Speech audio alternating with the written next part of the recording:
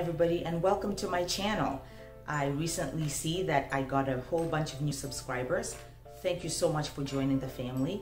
If you're new to my channel, please go ahead and subscribe. I do upload new videos every Tuesday that showcase my IVF journey. You will notice that those videos are IVF rough. I always tell people the reality of IVF is pretty raw, and I hope that those video vlogs help you as you navigate your journey. My goal was to be able to share my experience the way that I benefited from others on YouTube, and I hope that my journey is able to do the same for you. Every once in a while, I'll hop on here and get prepped up like I did today, and be able to share with you common questions that I receive from individuals. And I address some of these answers in the video in the hopes that it will outreach and also be able to help others. So I hope that the conversation today about the tips that my husband and I took to avoid miscarriage will also help you if you are on a journey towards IVF.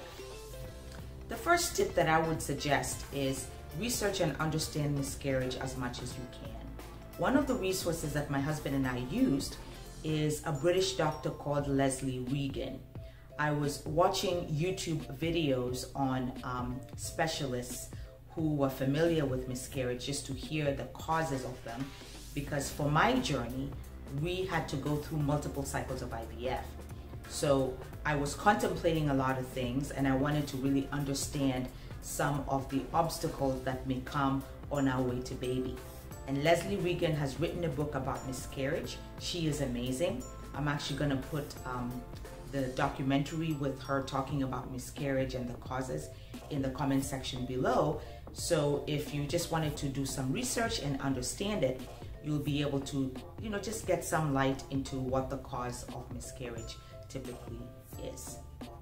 The second reason we wanted to do research on miscarriage and what really worked for us was when I saw YouTubers who were going through their fertility journey really talking about the reality of what we call the DHEA. There are some people who, when they go through miscarriage, their baby actually develops up to a certain point in time, and unfortunately the doctor has to go in there and remove the baby, and it's almost like giving birth to the baby. And after they do that, there's a kind of healing process both physically and emotionally. What was great about hearing those stories ahead of me and my husband starting our IVF journey was that it allowed us to see what the reality could be out there. And for my age at the time, I really couldn't afford getting a year off to heal from a cycle that resulted in what could have resulted in a miscarriage. So I was very purposeful in asking my doctor early on, are there any steps we can take to avoid a miscarriage so that we can do the back-to-back cycles based on what my diagnosis is. For those of you that may not know, for my diagnosis, I did need multiple cycles of IVF, and so it was pertinent that I be in a position to do these back-to-back with the youth that I had left, for lack of a better word, because I did have 43-year-old eggs. Which leads me third to talk about the causes of miscarriage. The most common cause of miscarriage for women in my age group, and I think most women go through this, is what we call aneuploidy. Aneuploidy is when the chromosomes, because you get 23 chromosomes from one half and 23 chromosomes from the other half, which makes a total of 46 chromosomes. And so if there is an issue with the chromosome, the body detects it, and then that's what leads to the miscarriage. It is nothing that anybody can do. This is just something that is already predicted at the time.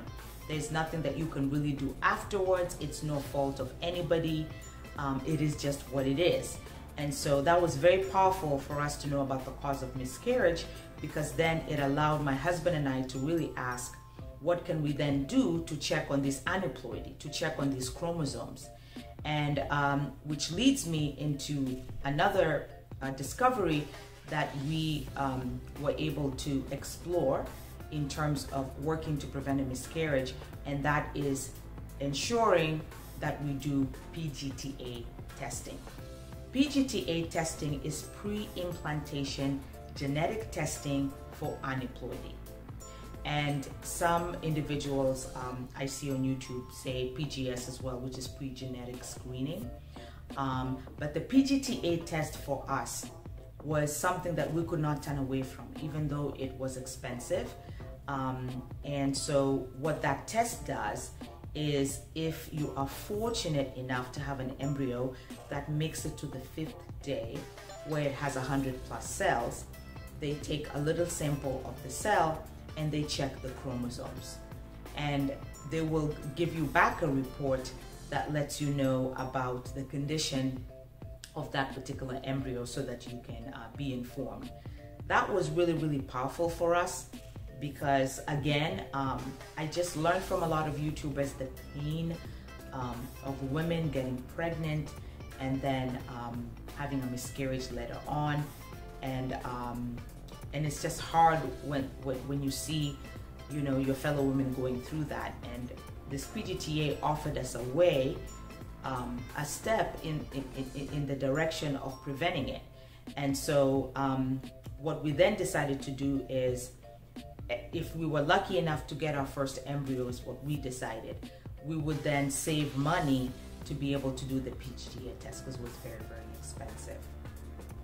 The other cause of miscarriage that would be helpful for you to know is checking on clotting factors and natural killer cells. And what I did, because remember, I was going through IVF, we had one precious embryo that we had genetically tested that came back euploid with no chromosomal issues. So we knew that we had that part covered in terms of the chromosomes at least. And it was going to be the embryo that we were going to transfer. And so one of the things that I did not know is if I could carry a pregnancy, because I've never been pregnant. And so we thought it was worth it, my husband and I, for me to just get tested for clotting factors in advance of the transfer and natural killer cells in advance of the transfer, so that if they detected that there was an issue with that, then maybe in the worst case scenario, my husband and I could then consider using a gestational surrogate. So sometimes what happens is, if you don't get that testing and you transfer the embryo and you have those other issues, it can also cause a miscarriage. And so we didn't want to take that chance. And so that was, I would say, the third way we avoided miscarriage, was we did that testing even though I didn't need to, or there was no diagnosis, because I just couldn't risk it. I didn't want to put back the embryo and then go through a miscarriage and then they say, oh, you have a clotting issue or you have natural killer cells. So I did the test, paid out of pocket for it, but it was definitely worth it. And I found out that I had no clotting issues or a natural killer cell issue. And so that gave us the confidence to go ahead with the transfer, knowing that we had, dotted our I's and crossed our T's as far as learning about some of these potential causes for miscarriage. All right, everyone, there you have it. Those are the tips I wanted to share with you about my journey and the steps that we took to try to prevent a miscarriage. It is never a guarantee. You just never know what's going to happen. But there are some things that you can proactively do, and that's why I wanted to share it in this space, so that if you are going through IVF and you have a precious embryo and you're trying to kind of figure out the next steps, you'd at least be able to know, what has worked for others. So thank you for watching, guys. If you have any other tips about what you have observed about miscarriage or other causes that could help others, please share them in the comments below. I got a lot of inspiration from other YouTubers, just sharing their miscarriage stories and what they ended up discovering afterwards. Because for many women, what happens, guys, is they go through the pregnancy, and then if they go through a miscarriage, what the doctor will do is they will take a sample and then report afterwards to them about what is the possible cause. And I was so grateful to see these videos because I learned from them. And it's excruciating to go through that, to go through a pregnancy, go through 4 weeks, 5 weeks, 6 weeks, and then have to lose the baby and possibly even go through a DNC. And so we then decided to work backwards to ensure that that didn't happen. So hopefully for some of you, this will probably be able to help. Until my next video, everybody, bye.